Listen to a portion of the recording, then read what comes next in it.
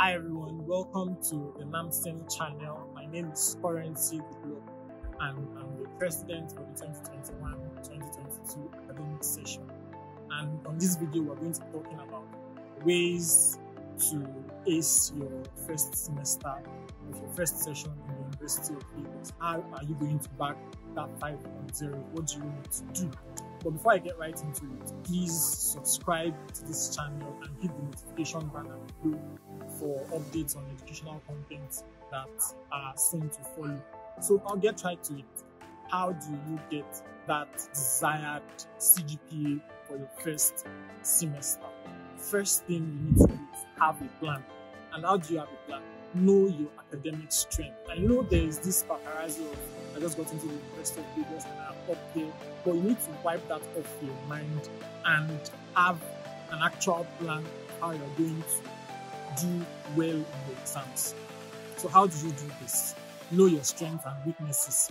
You're going to be doing first 1, 1, 4, 2, 3, 4, and 5. So you need to know which areas you're better at and which areas you're not so good at, and work more on your strengths. So have a plan that will work.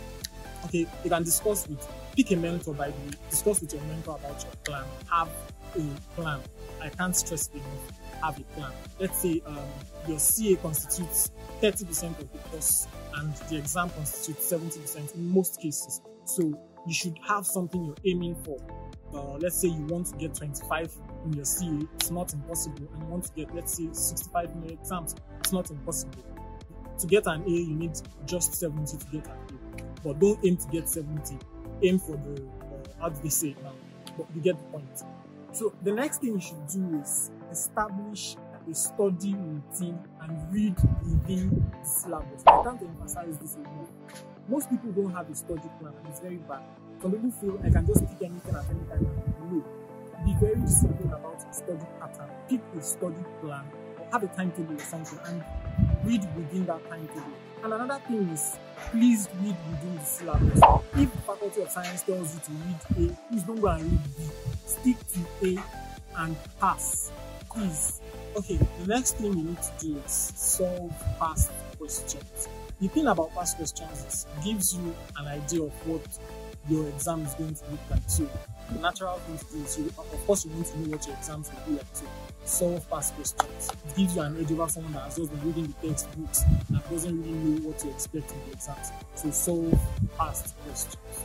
Okay, so the next thing is know what works for you. This is very important. Some people are long readers. They can read for 5 hours at a stretch and they really tired. But some of us, myself inclusive, I can't read for 1 hour. I just read 30 minutes. Know what works for you and know it on time. It's very important. So be sure you know what works for you. Lastly, be confident. Hey, you're here for a reason. You're a scholar. That's why you're here. So don't let anybody talk here into be very confident in your ability. Just have confidence, and with your preparation and with hard work over the semester, you're sure going to ace your exams. I wish you all the best in this semester. Good luck.